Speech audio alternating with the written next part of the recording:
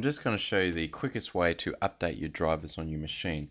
Now the first place to start obviously is Control Panel. You click the System icon and then Device Manager, and this will show you a list of all the devices on your machine, and you can click the plus button and see what driver is associated with it. Now on your machine you may have some with yellow question marks, and they won't say anything next to them, they'll just say unknown device. So typically you'd have to know what that device is to go online, then search for the driver.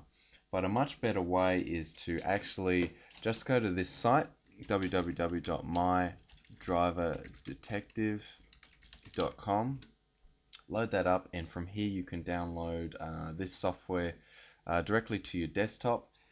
You can load it up like I have here, run a scan, and it'll actually find all the drivers that you need for your system.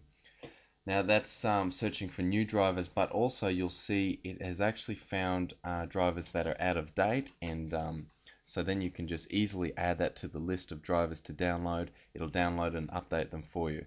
So that's a much easier way than searching online for every driver you think you need. So I hope that's helped you. That's all from me.